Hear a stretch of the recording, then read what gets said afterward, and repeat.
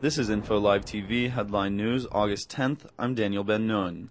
The White House warned Russia on Sunday to halt its attacks on Georgia or risk significant and enduring damage to its relationship with the United States.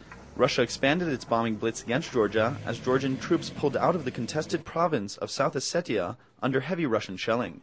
The pullout followed 3 days of intense fighting between Russian and Georgian troops, in which both sides fought over control of the pro-Russian enclave.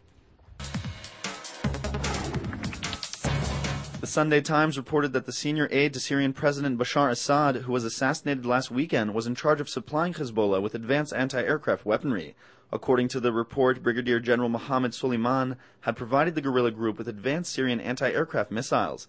Such missiles could potentially challenge the Israeli Air Force reconnaissance flights, which are currently conducted unhindered over Lebanon.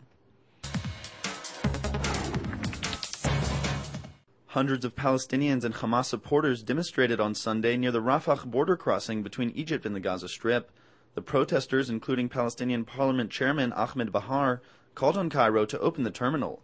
Some 500 Egyptian policemen were sent to the border for fear that it would be breached. According to the demonstrators, a number of Palestinians have died in recent days after being unable to cross into Egypt to receive medical treatment. Renowned Palestinian poet Mahmoud Darwish's family said on Sunday that they would like to see him laid to rest in the western Galilee village of Al-Jadida. The Palestinian Authority, however, plans to bury him in the West Bank city of Ramallah after holding the equivalent of a state funeral for him on Tuesday. Darwish died on Saturday evening at the age of 67 after undergoing open heart surgery in Houston, Texas. Darwish will always be remembered as the national poet of the Palestinian people. Two Israeli swimmers, Guy Barnea and Nimrod Shapira Bar-On, secured semifinal spots in the 2008 Olympic Games on Sunday.